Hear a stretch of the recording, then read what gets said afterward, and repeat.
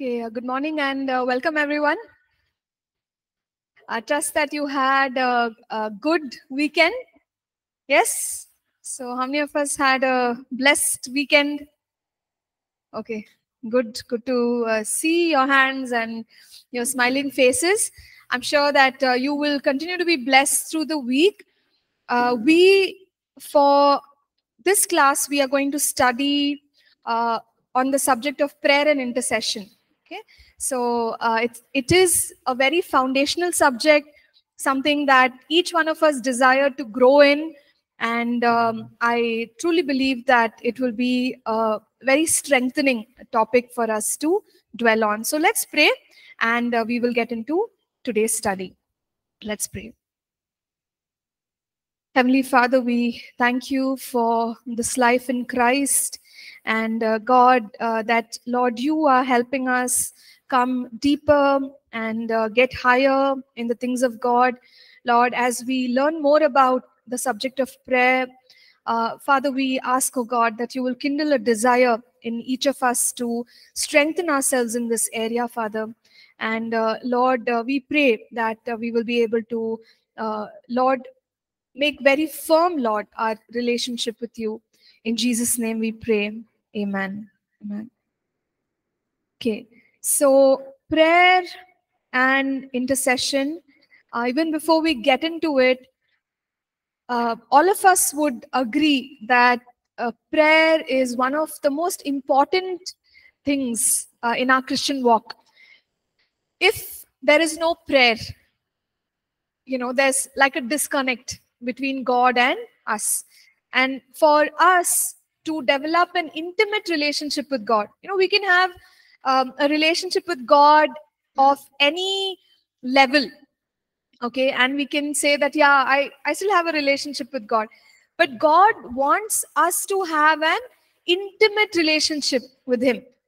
Now, we can take, for example, people whom we probably just know by their face and appearance. Like, sometimes we find someone who is probably working in our apartment complex or, in our area, and you just see them on and off. And maybe somebody who's at the gate, we sometimes have our security brothers, and we say, okay, good morning. They also say good morning, you smile at them, and that's it. You don't speak anything more with them. Or, you go to a shop and purchase something. You've seen that same person there helping you out each time, billing whatever you buy, and you say, hi, how are you? How was your day? That's about it. No more communication. Stop. Right? But what is a close relationship or a close friendship? When we take our family members, for example, right? We probably know them quite well. We know what they like to eat, what they don't like to eat, what they like to do during their free time. And there's more interaction with them, right? So we know them in a deeper way. Now, how does God want our prayer life to be? He wants us to have an intimate relationship with Him, and therefore, the prayer life has got to become stronger and stronger as we journey with God. It's not about, okay, I need to communicate with God, learn how to communicate to an extent, and yes, that's good enough, right? That's not our focus. Our focus is, how can I get deeper? How can I get stronger in my prayer life? Because God is calling us to an intimate relationship with Him, meaning a close relationship with Him. Okay? So as we learn about prayer, that is what I want to request each of us. Don't take this as it's a class, I have to clear it, I have to complete the requirements, pass the exams. That is one aspect. But more importantly, we want to strengthen our relationship with the Lord and make it a strong and an intimate relationship with Him. Okay, so that is the primary goal. And if we are moving towards that, then we have achieved the intention of our course. Okay, and one more thing. Whenever we do courses here at the Bible College, don't take it as this is first year. Let's say next year, second year, we talk to us about prayer and intercession. And if any of you say, that's over, first year we finished, ma'am, don't talk about prayer and intercession, it's over. that won't be correct, because all of these subjects are relevant at all times. Okay, so we need an interest. Just because we complete the subject, don't lose interest in that subject. Keep learning about it, growing in it, keep refreshing yourself. We have some of our outreach pastors who have studied at the Bible College, and they've gone and planted churches. So sometimes when I interact with them today, they say things like, we still have our notes. We still keep going back to those notes. The things that God revealed to us when we were studying in Bible College, it's helping us even up until today. There are new things we've learned, but even those old classes, notes, we are holding on to them. We have our copies, and it's really helpful. So it's a lifelong journey of learning, and we need that kind of a perspective. Okay, everyone good with that? Yeah, great. So now let's talk about prayer and intercession. Also welcome all our online students. Thank you for connecting. So what is prayer? We're going to talk about prayer, but what is prayer?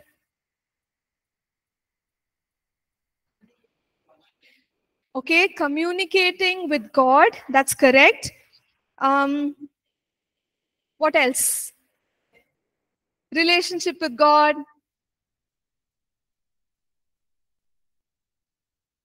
We all pray, isn't it? I'm sure we all pray. So what is prayer? Talking to God, okay, yes. Communing with God, communication with God. Yep, yes. Sorry? Growing spiritually. Okay, growing spiritually. Spending time with God, okay. Yes, any other answers? Yeah? Yeah, in the notes, I'm asking your view of what prayer is. Yes, of course, in the notes, we have more points there. We have people sharing. Shubham says, communication with God. Amber, personal conversation with God. Stephen, having fellowship with the Lord. Shakti says, spend time with God. Okay, wonderful. Okay. Jiru, Grace, getting to know more about Him. Fine. So prayer is all of this. Okay, prayer is all of this. So when we talk about communicating with God, how does it work? How does it work? Fine. We express our heart to God, and then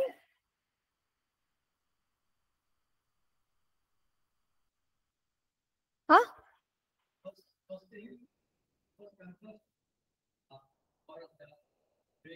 Okay. Okay. Okay. Sure. So confessing or acknowledging what God has done, then confessing our sins, and then coming to Him in prayer. We have many needs. So then you place the needs before God. But is that all what prayer is? Communication with God? Giving thanks to God. Okay, very good. One more aspect there, which is to listen to God. Listen to God. Okay, has this ever happened to you? Somebody came to you and they started speaking, okay? Started saying so many things like this, that, what do you think, and all. Before you can say what you think, okay, bye, see you tomorrow. How will you feel? You feel frustrated because you heard them out and you wanted to say something, but they're gone. Okay. When we pray like this to God, we say, God, 5:30 to 6 o'clock in the morning, that's my time with you. We come there with some 3 pages of notes. Okay, acknowledge Him, declare His goodness, repent of my sins. These are all my needs. Thank you, Jesus. Amen. Okay, and you're out. And God is like, hey, wait a minute. I want to talk to you also.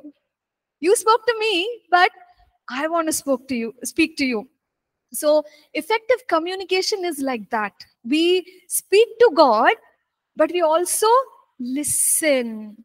Listen. What is it that God wants to speak to us? So we'll see later on. There are many different types of prayers that we can engage in. There are times in prayer where we can just sit and listen also.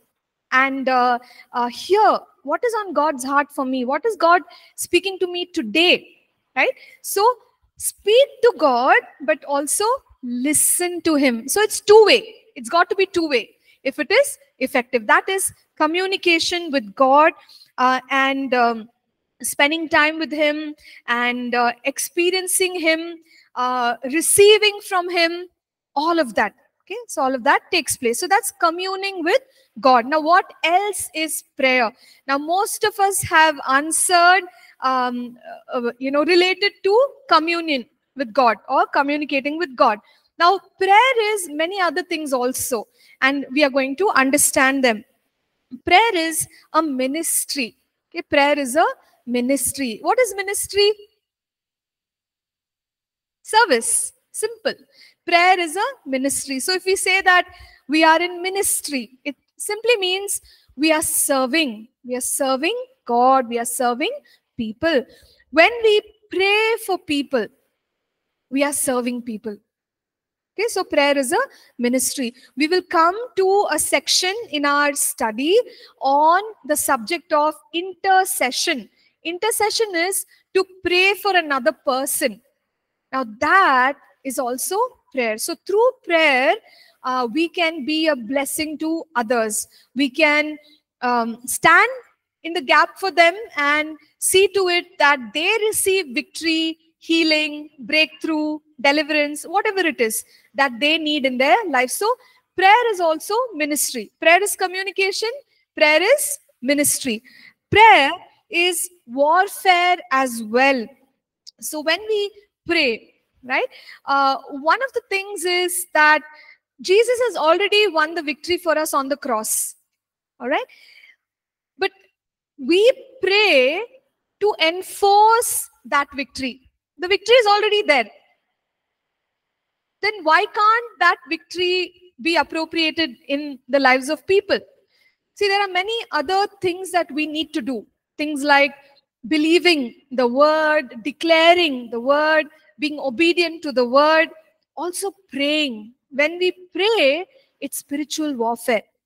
We'll see examples of people in scripture, people like Daniel. There is a time when he prays to God and God answers him.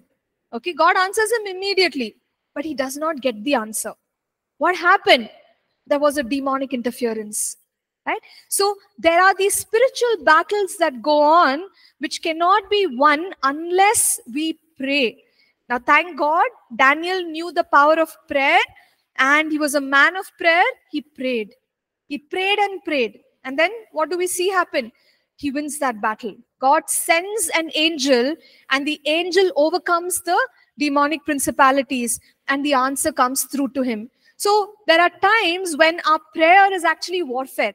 We're going against demonic powers, and we are winning the victory. Okay, so prayer is also warfare, and prayer is, we'll see other aspects of it, but these are some major things: communion with God, ministry, warfare, and most importantly, it helps us experience God in a powerful way. So prayer is very powerful. God hears our prayer and God responds to our prayer. Now think about this. If something was being sold to us, okay, for example, if you take a phone, somebody is selling you the latest model of a phone, and they're saying, no, you need it, it's very important, and then you go and purchase that phone. And if that phone doesn't work, how would you like it? They said all these nice things about the phone, and you spent all your money, went and bought it. Now it does not work at all. You're trying to make some simple calls, it doesn't work. Does any company do that? They don't, right? When they promote and they say, hey, use this, this works, this is beneficial, it's better than the previous model, it's because there's something special about that instrument or that gadget that you can work with it. And even like the normal gadgets that are being sold, they work. Okay, and they're useful to us, and we don't see that people sell us something that doesn't do what it is claiming to do. Now when it comes to the word of God, and when it comes to prayer, we see lots of scriptures where God says pray, pray, pray, pray. So we will understand that prayer is God's design. So if there's anyone here, when we pray and we think, yeah, it's okay, I'm praying, but it doesn't work. God told me to pray, I'm praying, but actually it doesn't work. That is a wrong understanding of prayer. If we pray like that, then what we're saying is what God has created, God has designed for us to be effective in our lives, we are actually saying that it doesn't work. Okay, but when God is telling us to do something, if we are sure about our earthly things, that yes, they do work, how much more sure we should be about what God has designed, and God is calling us to use that in our lives. So prayer is one such design of God, where God invites us as believers and says, pray, pray, pray. We see the early church prayed. Men and women of God prayed. Okay, why did they pray? If prayer doesn't work, why did they pray? It's a question we have to ask ourselves. Prayer works. It's God's design. Yes, sometimes we don't see answers. Is it because prayer is not working? Prayer is not right? No, that's not our conclusion. Prayer is effective. Prayer is designed by God. God is calling us to prayer. Why are the answers not coming? There can be many other reasons. But prayer is effective. Prayer is powerful. And God calls us to pray. Let's look at a scripture here. Psalm 65 and verse 2. Either those who are online could unmute and read it out, or we could have somebody in class use the mic and read out the scripture. It's there in the notes as well. Psalm 65 and verse 2.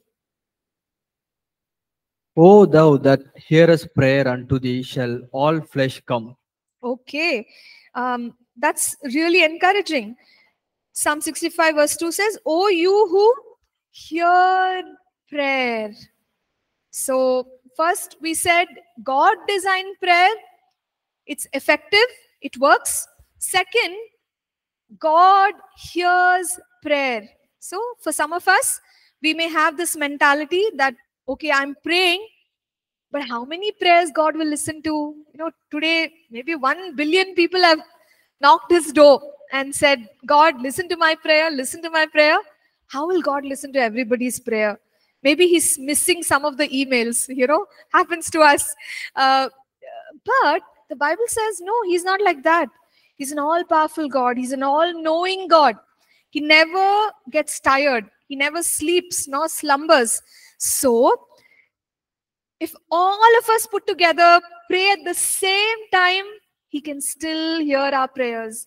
He can still note our concerns. Okay? He can still communicate with us. How is it possible? Because he's God.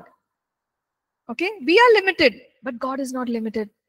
So, here's the second thing that I want us to understand. First was, prayer is God's design. Second is, God hears prayer. It's very simple, but it's very powerful. Do I believe that God hears prayer? If I don't believe that God hears my prayer, then I'm praying without faith. And can praying without faith get us results? No faith, no outcome.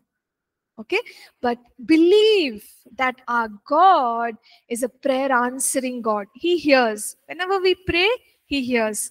I don't know about you, but there are many things that have happened in my life where I may have prayed a very simple prayer and said, God, wouldn't it be nice if this, that, something like that? And amazing that God actually leads you into those things, and you're thinking, wow, even my simplest cry, God heard.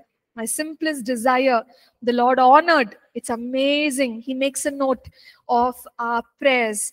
And we need that confidence. We need to believe that God hears our prayer. And let's look at one more scripture here. 1 Peter chapter 3 and verse 12. Could someone else please go ahead and read it aloud?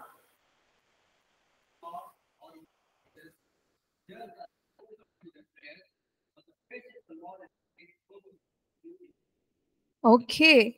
So here it says, the eyes of the Lord are on the righteous, and the ears are open to their prayers. So it's as if God is waiting to listen. God is waiting to listen. God is waiting to watch and hear our prayers. Okay. We must not have this mindset where we think that actually God is not interested. Okay, if you ask a parent when their kids are growing up, they are very interested. They're waiting to hear, okay, when will my child speak? When will they say their first words? They're very attentive. And when the child starts speaking, they're constantly focusing on the child, and they're enjoying it. They're like, wow, my daughter said this word, my son said that sentence. So their ears are turned towards their children, and they want to listen and they want to respond to it. It's somewhat like that. When we say that God's ears are open to their prayers, it's like you can imagine God is waiting and trying to listen hard. Okay, what are they saying? What are they saying? Because I want to listen. I want to listen. Now, this is another understanding that we need. Sometimes what we believe is God is not interested. God is too busy. He's not interested in my problems, my concerns, my needs. No. But the Bible says he's interested.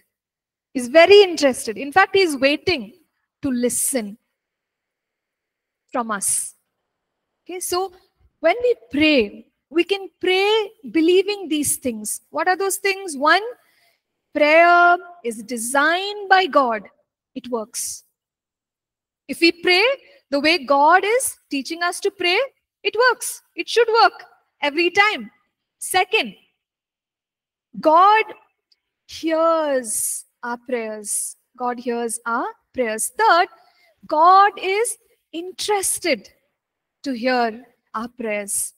Okay, so all of this must really motivate us to come to God. Sometimes Satan puts lies in our minds and says, no, God is not listening, God is not interested, prayer doesn't work.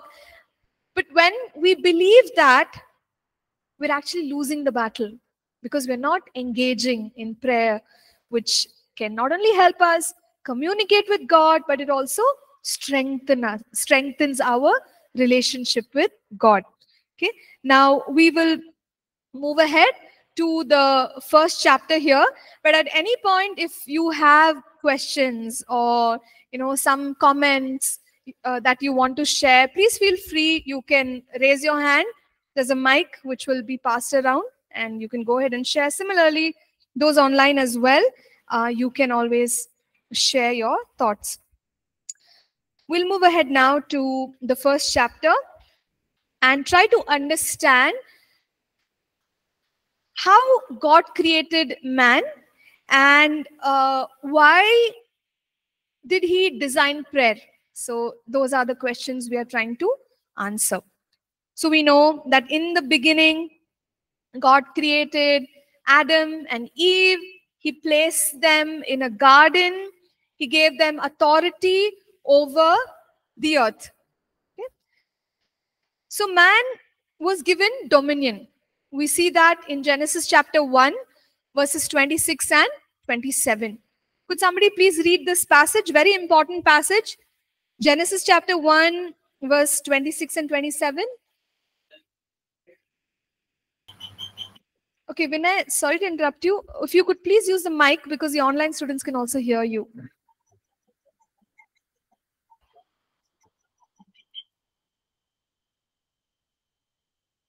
Then God said, let us make man in our image, according to our likeness.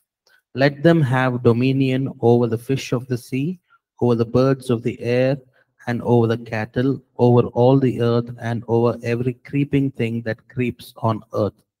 So God created man in his own image. In the image of God, he created him, male and female, he created them. Okay. So one word that we could make a note of over here is dominion.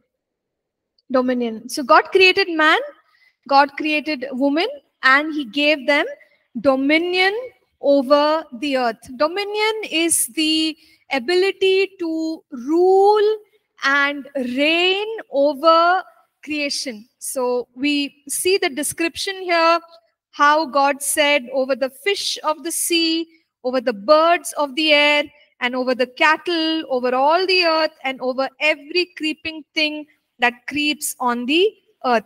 So what did God do? God deputized man. God gave responsibility to man, and God also gave authority to man to fulfill that responsibility. So man was created in the image of God, which means in the likeness of God, and he was capable of leading. That's why God gave him dominion. You see, there are parallel scriptures. If we look at Psalm chapter 8, verses 5 and 6, we notice that man, the heavens. Okay, we'll just go back and read that. I think it'll be better to read it and then I can explain it. Psalm 8, verses 5 and 6, please. Could someone read that aloud?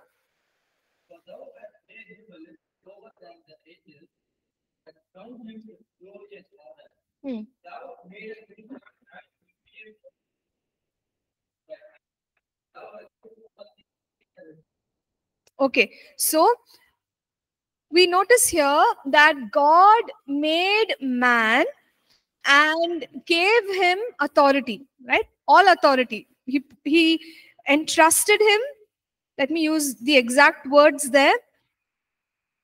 You have crowned him with glory and honor. You have made him to have dominion over the works of your hands.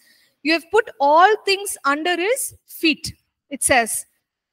So man, when man was created, that was God's original purpose, that he should have all dominion and authority. But notice it also says a little lower than the angels. What does that mean? Is man lower than the angels?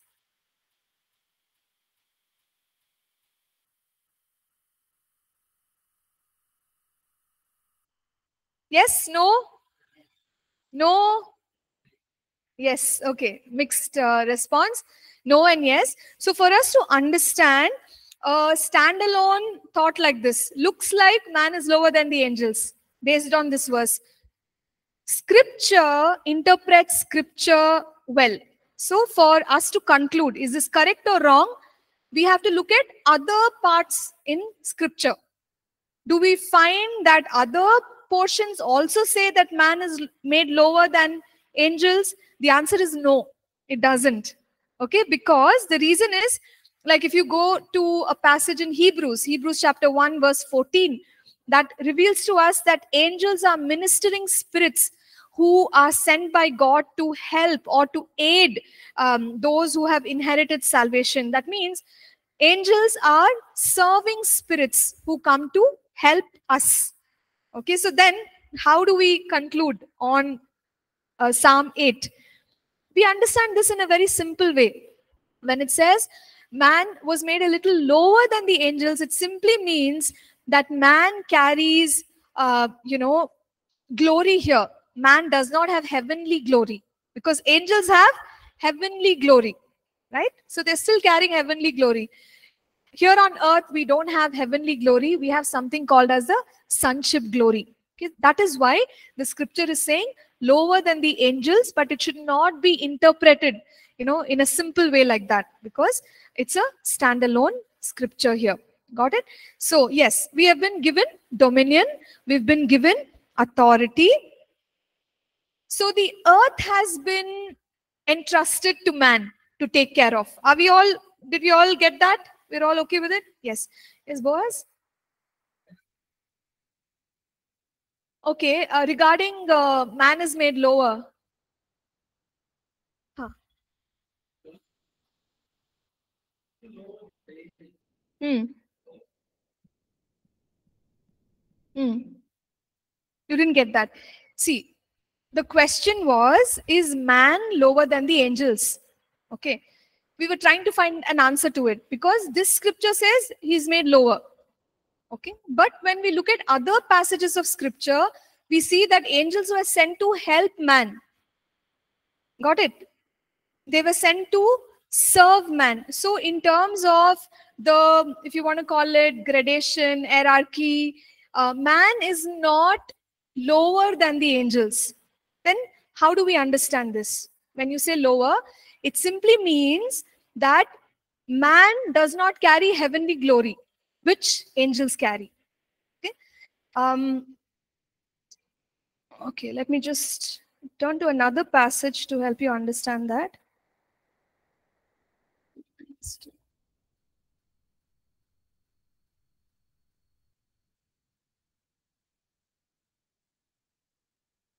Okay, look at this. This is about Jesus in Philippians chapter 2. Okay, Philippians chapter 2 from verse 5, where it says, "Let this mind be in you, which was also in Christ Jesus, who being in the form of God did not consider it robbery to be equal with God, but made himself of no reputation, taking the form of a bond servant and coming in the likeness of men. And being found in the appearance as a man, he humbled himself and became obedient to the point of death, even the death on of the cross." So this is very similar. Jesus, what happened? Jesus left behind his heavenly glory. He humbled himself. So when he was here on the earth, he became a man. Now that Jesus is man, can we say he's lower than the angels? We can't, because he is God. Okay? He is God. But when he is on the earth, one thing he has done is he left his heavenly glory. He does not carry his heavenly glory. Like that, he's humbled himself. Or he is, you could say, kind of put himself lower than what he actually is. Very similar. When you read Psalms chapter 8 there, and you read that man is made lower than the angels, it doesn't mean gradation. It simply means angels carry heavenly glory. Man does not carry heavenly glory. Is that clear enough? Okay, great. Yes. So we've understood so far that man has been given dominion on the earth. Whatever happens here on the earth is man's responsibility. Yes, Prem.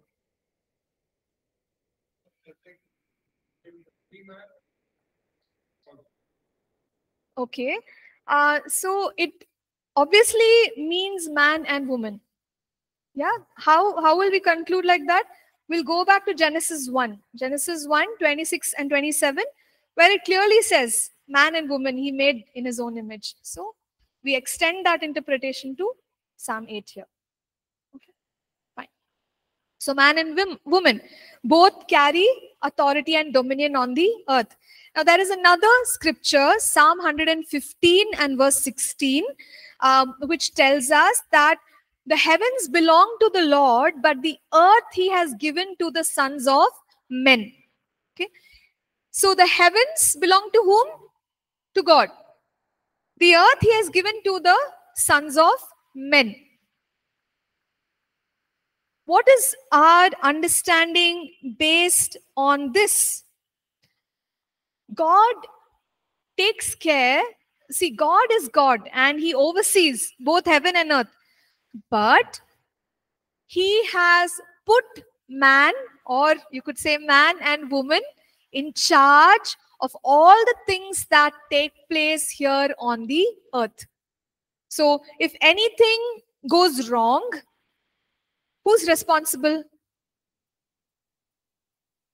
Anything goes wrong here in the earth, who's responsible? Yeah, people, right? We are responsible because the heavens belong to God, but the earth he has given to the sons of men, or he has given it to us. So that is our understanding of how God has originally created man and woman. Now think about this. Jesus, okay, Jesus, Luke chapter 4, he's going through his temptation 40 days. He's in the wilderness, he's not eaten anything, and he is consecrating himself to God. And then the temptation happens. Satan comes to Jesus and he starts to suggest all kinds of things. He says things like, why don't you leap off the temple height? The angels will come and protect you. Or why don't you command these stones to turn into bread? And he also shows him the kingdoms of the world. And he says, these kingdoms are mine and I will give it to you.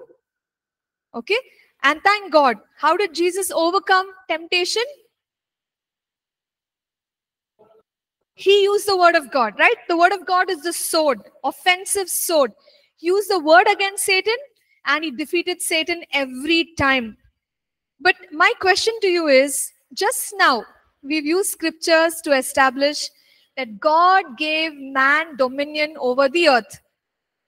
Why is Satan telling Jesus, these kingdoms belong to me, I will give them to you? What happened? Shouldn't the kingdoms already belong to man? Why is Satan saying, these kingdoms are mine, I'll give it to you, Jesus? What happened? Satan is a liar. Okay, true? Correct. Yes, yes. So, we know that God created man and he gave him complete authority. But what happened? Genesis chapter 3, what happened? Satan. Man disobeyed, right? Man disobeyed God, and we call that the fall of man. When man sinned, we understand that everything got corrupted. Everything got corrupted. Originally, God put man in charge. God gave man dominion. When sin happened, there was a shift of authority and Satan started interfering. He took over in that sense.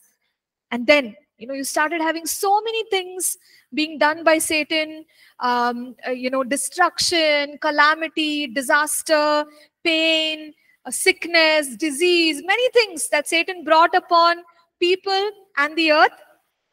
And that is why in Luke chapter 4, Satan is saying, these kingdoms belong to me. Okay?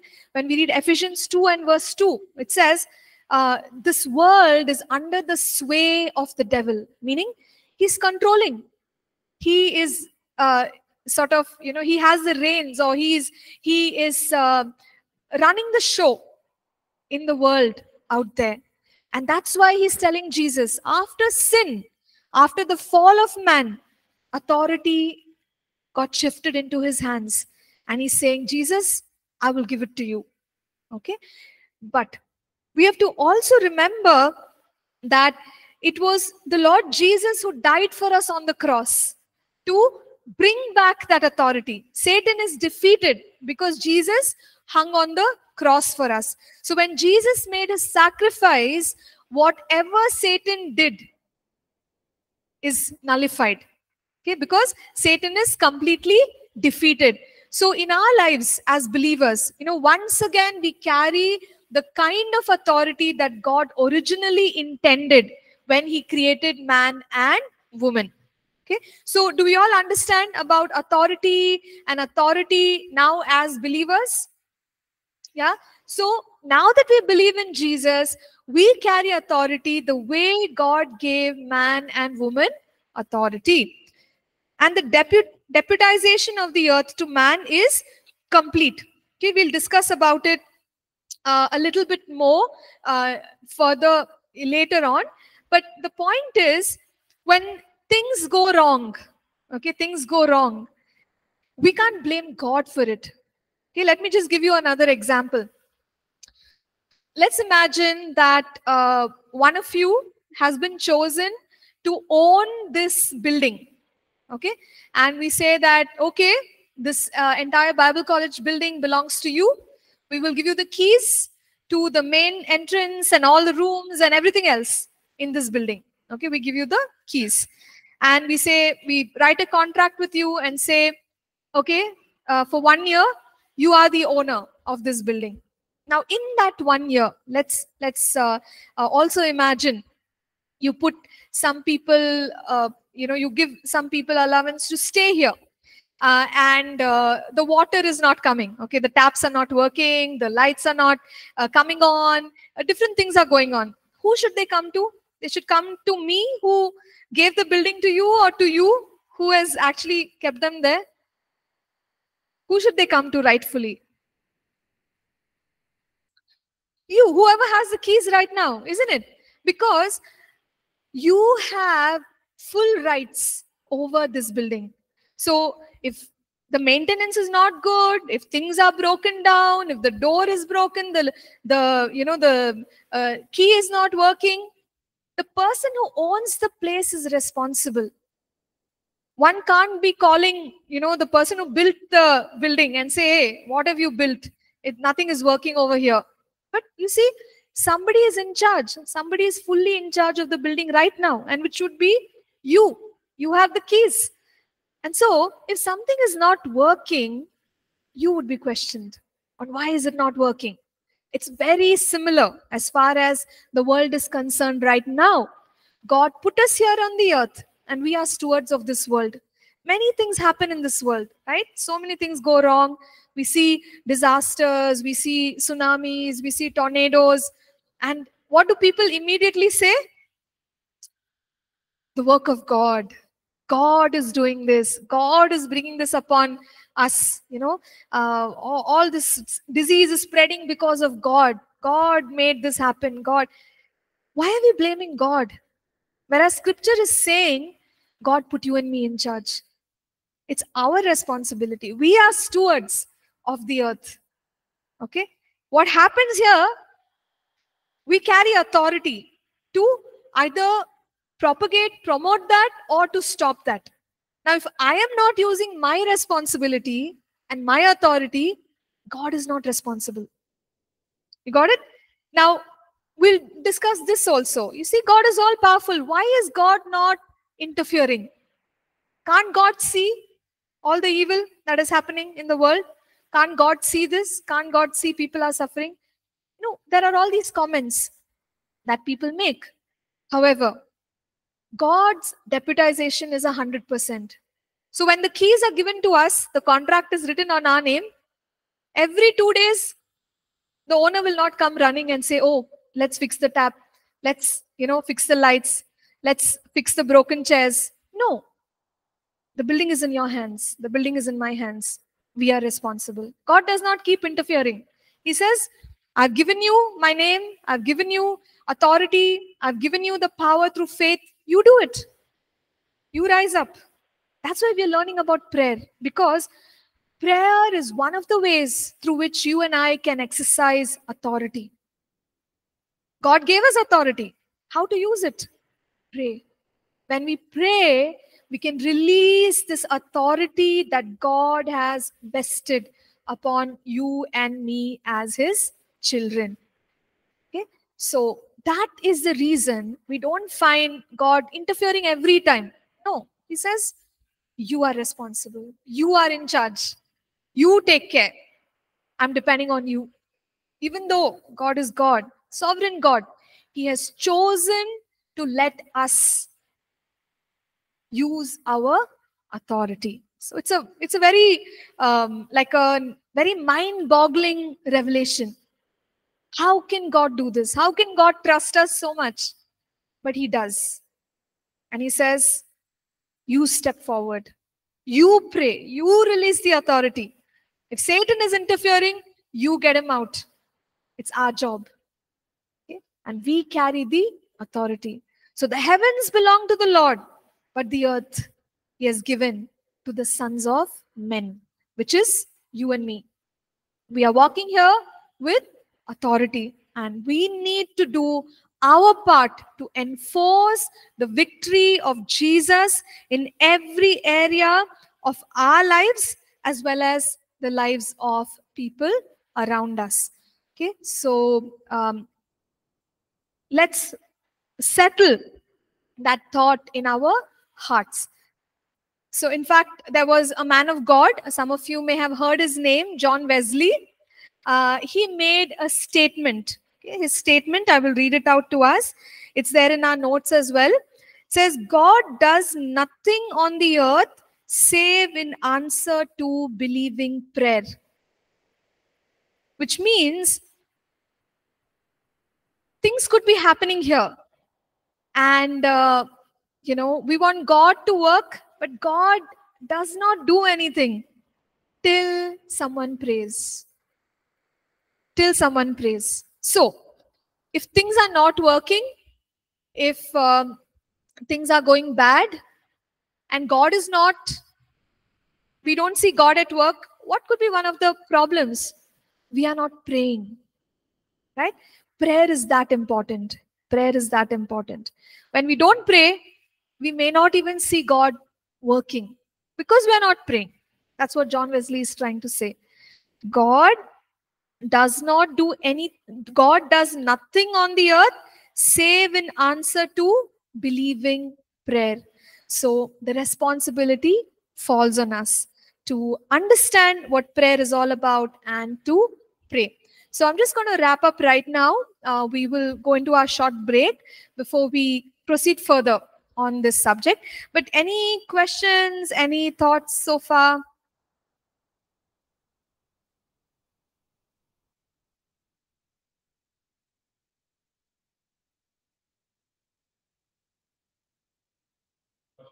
Yes. Mhm. Yes. Yeah. Correct. Correct. Yes. Mm. Mm, mm, mm.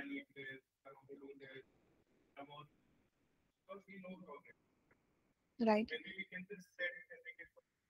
Mm. Mm, mm. Yeah, see, I get your point. Yes, go ahead.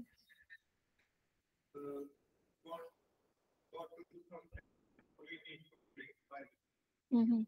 Okay, why is it that, see, God knows everything, and still, why is it that we must pray, right, to make those things happen? Why do we need to tell Him? Uh, it's, I mean, of course, we would think that way, but in the Bible, we'll come to it. We'll come to it. There are places where Jesus said, ask. Till now, you've not asked anything, but ask the Father in my name, and I will do it to you, do it for you. So, you see, it's an instruction from God. It's an instruction from God, so we have to obey the instruction. I understand where you're coming from, but the way God has designed prayer is such that He wants us to engage.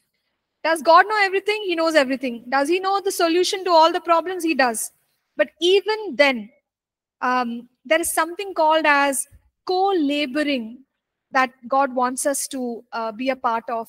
He won't do it fully. He wants us to pray. He wants us to ask and all of that. Right? So in short, I shared. But anyway, we're going to be talking about all these things later. Great. Thank you. All right, let's go in for our break and be back here in 10 minutes. See you all at 11 o'clock. Thank you.